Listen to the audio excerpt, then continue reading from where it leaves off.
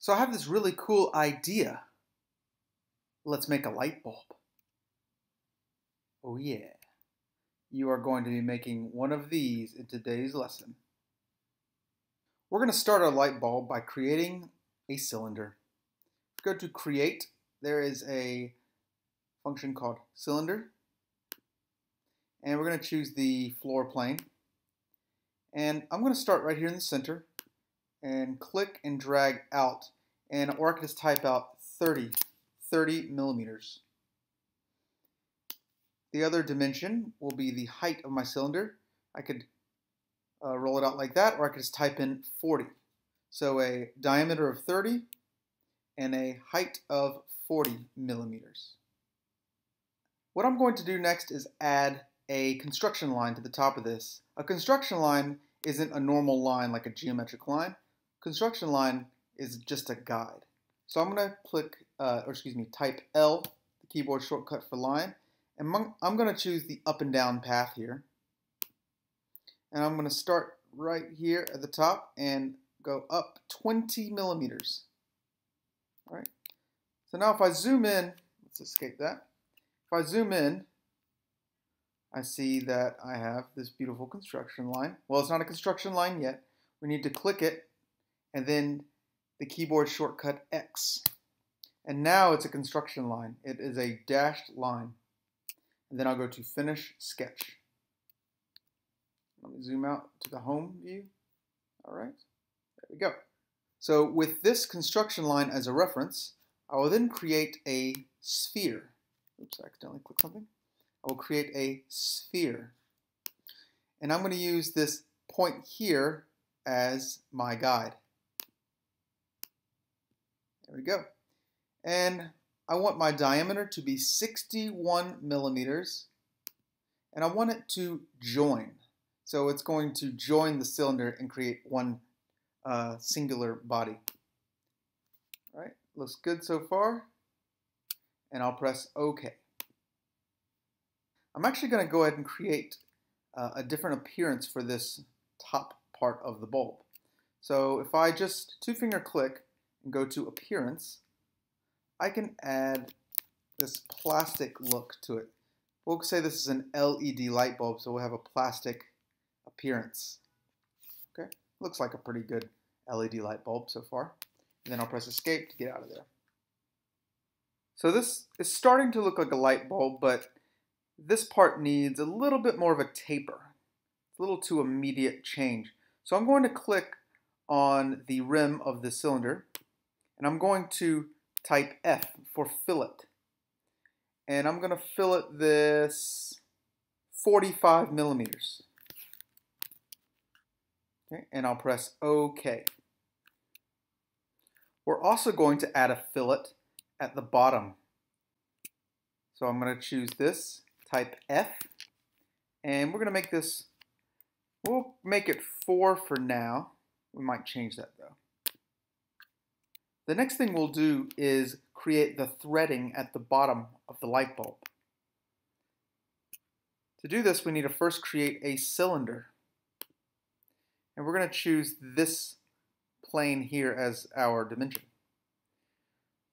I'm going to click in the center here and just go outwards. It should snap to 22 millimeters. That's where the current fillet ends. If it doesn't snap, you can just type in 22. Okay? And then this is going to be 15 millimeters. Now before I continue, I need to change this to new body.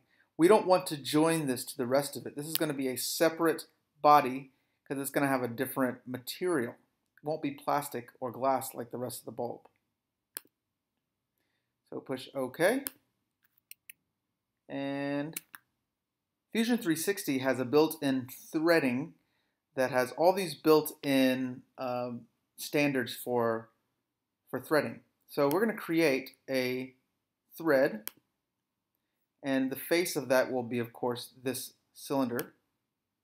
And we're going to model this so we can see what it actually looks like. Now here in the threading are all these templates for standard threading sizes. The one for light bulbs is called ANSI metric M.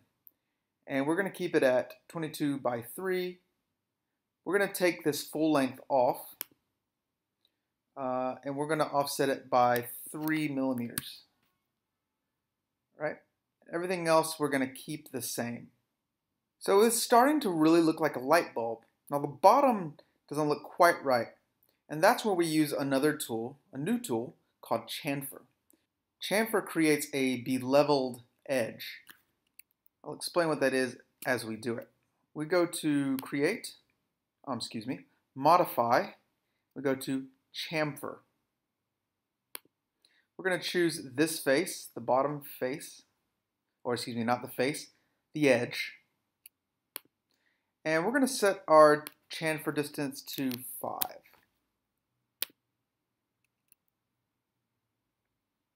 I still think there needs to be a metal contact here at the bottom. So to create that bottom metal contact, we're going to add yet another cylinder.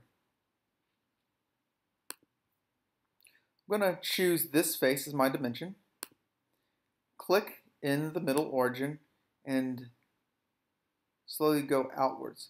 Now we want it to be not quite all the way to the edge. It should be around 10.1, something like that. 10.1. Press enter. And our height is just going to be 2 millimeters. And of course, we need to chamfer this as well because it doesn't quite look right. Let's chamfer that. Modify chamfer.